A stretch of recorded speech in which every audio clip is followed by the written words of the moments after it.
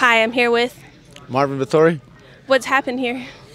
Just some punching, just came in and they gave me a welcome. But, actually it was like a scratch more than a punch, to be honest. But people. Someone punched you? Well, I was sparring, right? I'm a fighter, right? So it happens. And they didn't cut their nails? I don't think dangerous. so. I know it's more than dangerous, to be honest, but it happens. What are some of your red flags? With girls? Or No, like your personal ones. Like with fighters? No, like as a person. Well, I don't know. If you're petty about stupid shit. Are you petty? No. I don't even know. That's a hard question to answer right now, to be honest. Let's say you gotta be more specific with your question. Okay, all right. Red flags. Like if you could look at yourself as a person and be like, you know what? I use too many paper towels.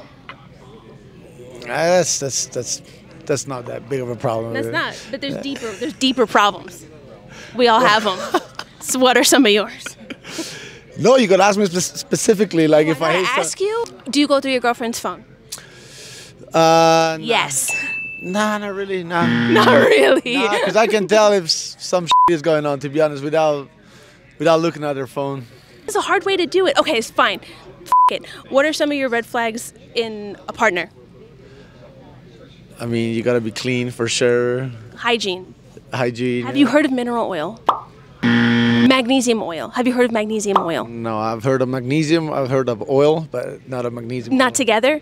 Okay, I'm on this magnesium oil kick. You gotta spray it all over your body. It gets a little bit itchy. But the oil, your skin absorbs it because it's your biggest organ, right? But it absorbs it straight into your bloodstream and it changes everything. I was having a sweating problem. It was not good and no deodorant was working. No, not on this arm. It was on this arm.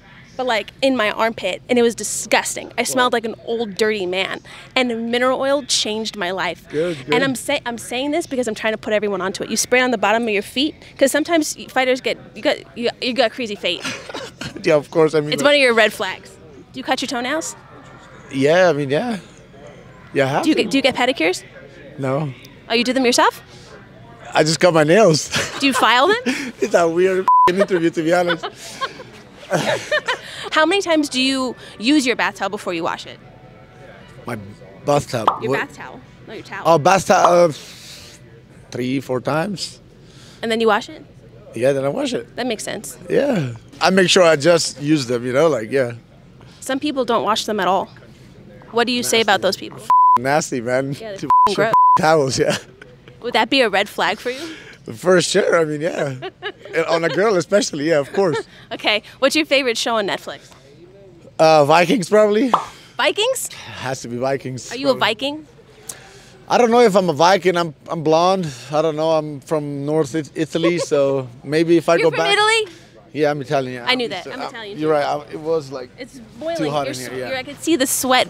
Yeah, you see. Dripping, sweating your ass off. So yeah, I just didn't want to hold this shit. Everyone needs a little bit of magnesium oil. Yeah. I'm gonna send you the link. It's life-changing, especially if you have trouble, you get constipated.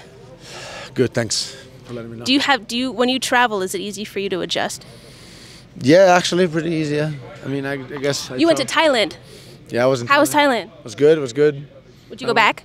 Yeah, definitely. What was your best memory there? I was just training, and best memory, I don't know. How's the food? Did you get diarrhea? Listen, I really stick to Italian food most of the time, to be honest. Is there Italian food in Thailand? Well, yeah, I was staying at a resort where they had an Italian restaurant next to it, so I was always there. But yeah. So you only ate Italian? As an Italian, it might sound a little bit, but I don't really understand any other food, to be honest. I believe as an Italian food should be that way, and then you can go off road a little bit, try new things, but what about Italian got to figure it out on food, Olive Garden? Bullshit, bro. Please. Dude, unlimited soup and breadsticks? Come on, man. Don't even hit me with that. It's bad.